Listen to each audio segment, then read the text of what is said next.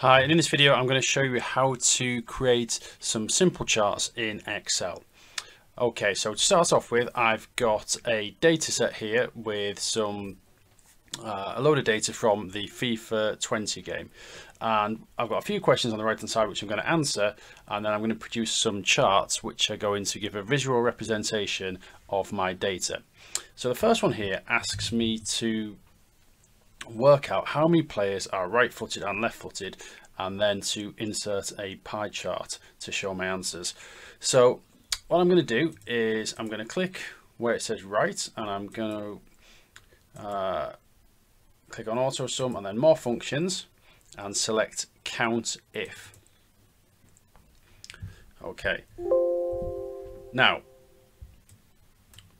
what I'm going to do now is select the range, and my range I've put here on the spreadsheet for you, the start row and the end row, so you don't have to scroll all the way down. And I'm going to use column G, so it's G2 colon G19627, and I know that I've got it right because it brings up on the right hand side here,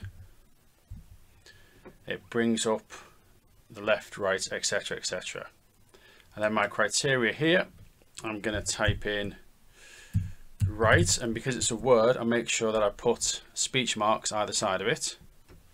And then again, I know that this is correct already because it's given me the answer underneath just here. So I click OK, and it's given me the answer. So what I'm going to do now is I'm just going to repeat that.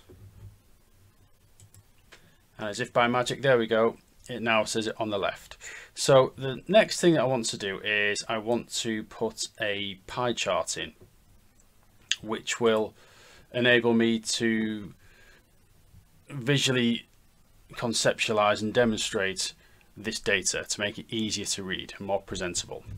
So what I'm going to do is nice and easy. I'm going to select where it says right and the numbers, and then go down again and select my labels and my data here like that.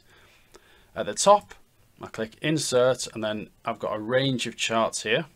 I'm just going to click on a pie chart like so. It'll give me my options. Let's say I pick that one there, and it's created a basic pie chart for me, which I can then click and start to edit. So I'll say right versus left foot.